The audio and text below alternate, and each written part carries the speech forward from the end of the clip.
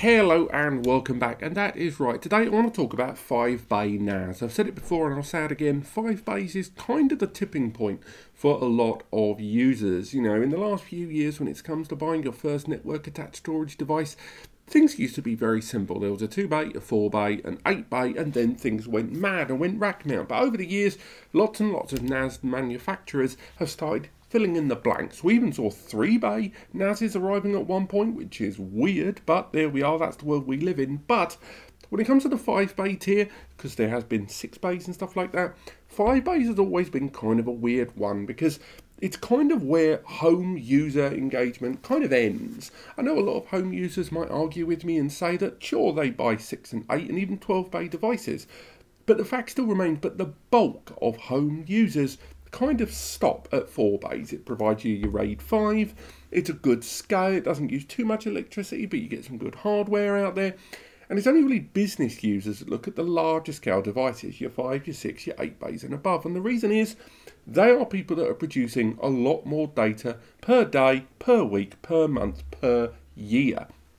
And with things like version storage and versioned backups, as well as archival storage, that is when these larger systems come into play. Now, where does this kind of impact on the 5-bay spectrum? Nice and simple. At the 5-bay level, that is when the internal hardware of these systems generally has to change. Because up until that point, the stuff that's been offered has to be a little bit more home user friendly. And the 5-bay system we've seen every few years, particularly from Synology, but not just Synology, we have seen that the goalposts of where that architecture should live between the home and business user have shifted constantly. So in the case of two Synologies that I'm going to talk about today, they both form part of the Synology DiskStation series. They're both desktop 5 bays, and they are systems that have been released trying to find ever-shifting middle ground between the home and the business user. Now, one of them released 2 years ago was this, the DS1520 Plus. That's right, got a weird graphic there on screen, I'm afraid. The 1520 there arrived in August 2020. It's been around for shy of 2 years at this point, and you know, when it was arriving just after the release of the DS920, it kind of answered a lot of the criticisms that the DS920 had. There weren't a lot of criticisms, it has to be said, but things of scalability and network connectivity were things people had concerns with on the 920, and the 1520 kind of resolved that. And it kind of addressed a lot of these, while at the same time not treading too hard on the toes of the 6-bay systems out there, such as the 1621 Plus. Now, fast forward to now, spring-summer 2022, and a new 5-bay is coming on the block. It hasn't quite arrived yet at the time of recording, but it will be with you soon. So if you are watching this in the future, hopefully all of the details I talk about today have changed, but recording now in May 2022, small differences of things like pricing may have changed, but still nonetheless, the 1522 there, this is a system that arrives at a similar price point from what I understand as when the 1520 arrived, but with stark differences in its architecture there. So in today's comparison, I'm going to look at 4 things. I'm going to look at the internal hardware, very important. I'm going to look at the external connectivity, and I'm going to look at the storage, and I'm going to look at the software support of all 4 of these devices, because all Synology products are a combination of hardware and software melded into one.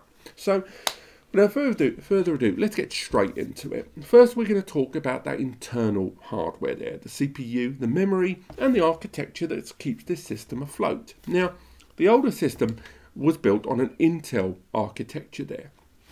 It arrived, or still does I should say, with the Intel J4125 processor, a quad-core embedded graphics supported CPU there at 2.0 GHz per core that can be burst up to 2.7 GHz per core. It also arrives on a 4-thread design there. It also arrives with 8 gig I should say, of DDR4 2666 MHz memory, non-ECC. That CPU has a 10 watt TDP, thermal design power, and the system arrives with 120 watt PSU there. Now, the 1522 has gone a very different direction. We've already seen that architecture floating around in many other NASs of that 2020 generation. A lot of people assumed that 1522 would go a similar way, but much like I mentioned in my introduction, the way the 5-bay goalpost between home and business has shifted dramatically, and the 1522 is a marked kind of representation of what Synology think that should be. It is an AMD embedded Ryzen dual-core processor there, the R1600. Now it arrives with a 2.6 GHz clock speed per core that can be burst up to 3.1 GHz. It does not feature embedded graphics, something I think a lot of people have got to be in their bonnets about because of things like transcoding and using embedded graphics to improve things like surveillance and just general graphical processes where this CPU is going to have to use raw power in order to do it. And that includes 4K streaming and the like. Even if you're not transcoding, and particularly if you are utilizing H.265 or HEVC, highly efficient video codec files, this system is going to require more CPU resources to be used in order to play back those files natively.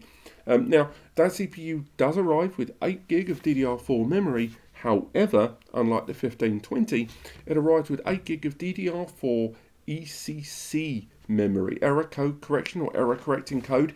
This is a kind of memory that adds an additional cell on board that effectively, in its most base form, checks that the data going at the start and the end does not change and avoids things like bit rot, and ultimately keeps your data as integral and intact as possible throughout its lifespan, and all of the data that passes through is checked at the start and the finish. Now, this CPU does have a higher TDP rating at 25 watts, so it's going to get a little hotter. It's going to use a little bit more power when in operation, and it arrives with 120 watt PSU there. But that memory, not only is it ECC memory, but going to be scaled up to an impressive 32 gig of memory. And VM users, surveillance users, you're going to love that. There's a lot of memory to utilize. And if you're going to use containers in things like Docker, again, great news there. If you're going to support larger files in Drive or with streaming, again, good news there, that extra memory. They both arrive with 8 gig, but there's no avoiding that the scalability of that memory and the fact that it's ECC makes it very, very attractive. But we can't ignore the lack of embedded graphics. We can't ignore that as far as utilizing multimedia is concerned, the 1520 is going to do a better job and a more efficient job overall. Next up, let's talk about storage, because both of these devices are running exactly the same version of DSM 7.1 at the time of recording. They've got similar storage support. They've got support of storage pools internally and volumes and shared folders. They can both utilize hybrid share to attach areas of C2 cloud space. They've both got things like the iSCSI manager, or SAN manager as it's known in DSM 7. They both support lots of different features and services. Additionally, they both arrive with support of BTRFS and of course ext4 if you choose, but BTRFS, although the younger file system of the two, is still pretty good in terms of its utilization of resources when it comes to snapshots, being a lot more efficient and therefore less impactful on your system hardware. Also, shared folder duplication is a lot easier, and much like ECC, file self-healing when write operations take place to ensure that there isn't any issues during write. Now, both of these systems support SATA hard drives, and both of these systems support both first and third-party hard drives, although how hard drives are displayed in the system in DSM 7.1 within the storage manager is a fluctuating topic right now. Now, the 4-bay system, the 5-bay 1520 can be expanded up to a total 15 bays of storage utilizing 2 DX517s, exactly the same as the new device there.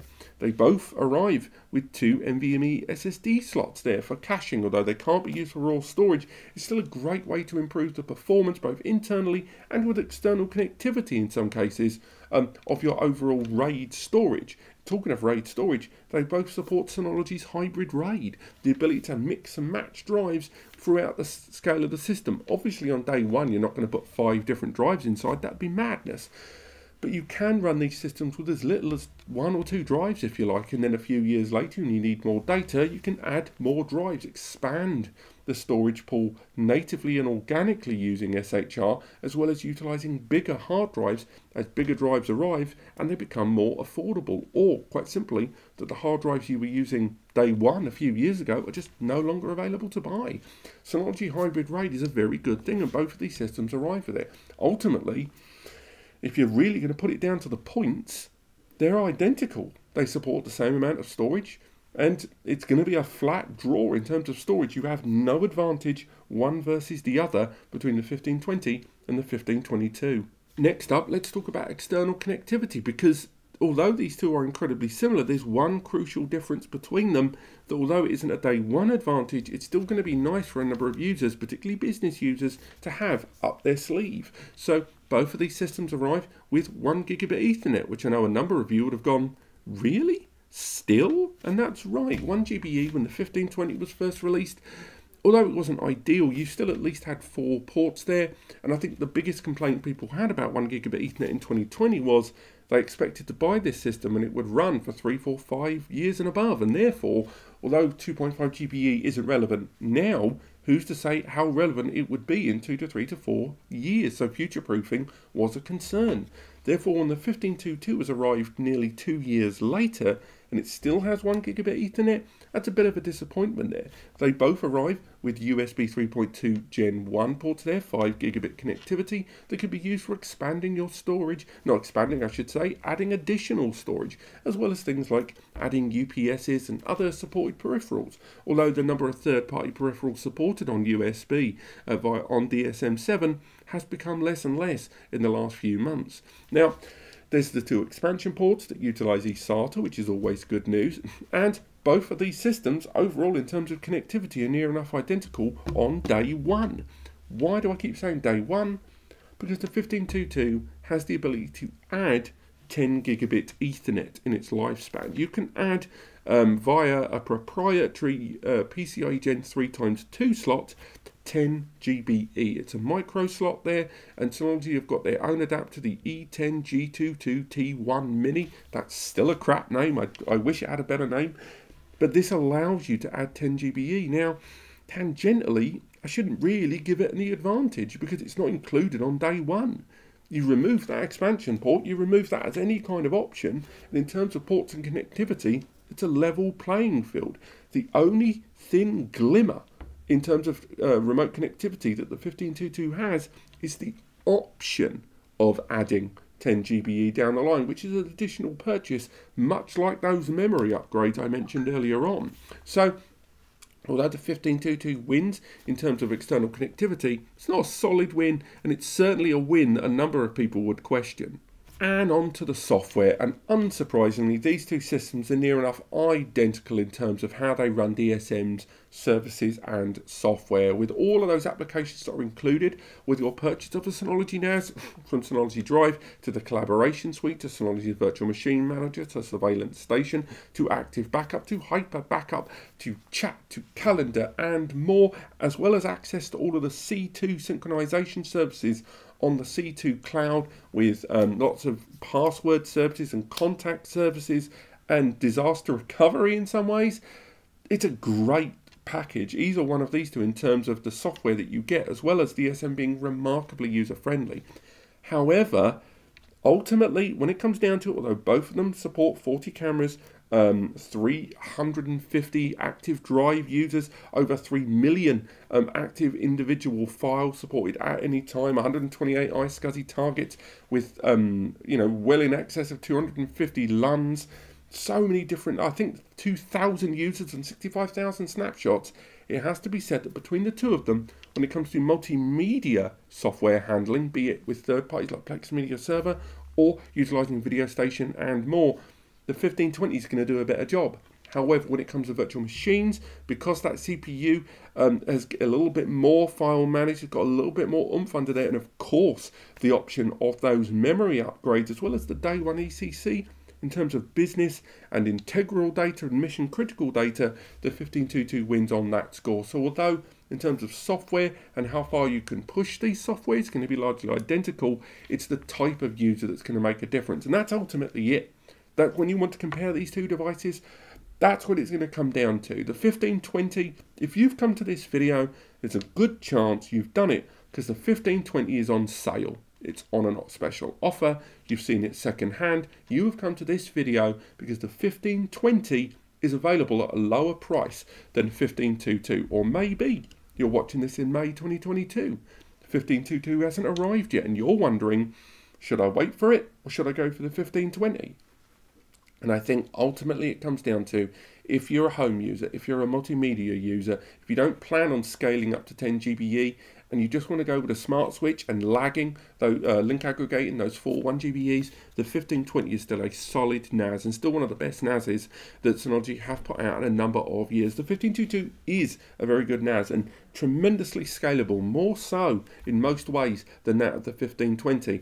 But it has to be said, home users are going to find this less useful. And that line between the home and the business user suddenly moved a little bit more over here in terms of the 5-bay, whether you like it or not. So if you're a business user, you might want to scope the 1522 out, or at least wait until it releases. But this has been my comparison of the 1520 versus the 1522 from Synology. Let me know what you guys think. Do you agree? Do you disagree? Maybe you own one or both of these devices there in the future, and let me know if you agree or disagree with that. If you enjoyed the video, chuck me a like. It helps me understand what I'm doing right and what I'm doing wrong. And ever since YouTube took away the dislike button, it's getting really hard to gauge opinion, you know what I mean?